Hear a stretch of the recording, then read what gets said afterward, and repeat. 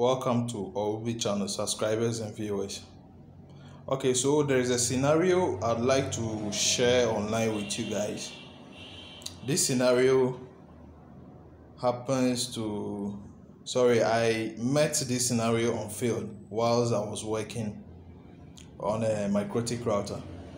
So this scenario is I found myself wanting on field when I had no switch. But then I wanted to achieve my purpose, and there was a Mikrotik router available. So the only means was to bridge that particular router board, and then I was able to achieve my purpose. So this is what we will be going through: how to bridge another Mikrotik network so that it looks like a switch.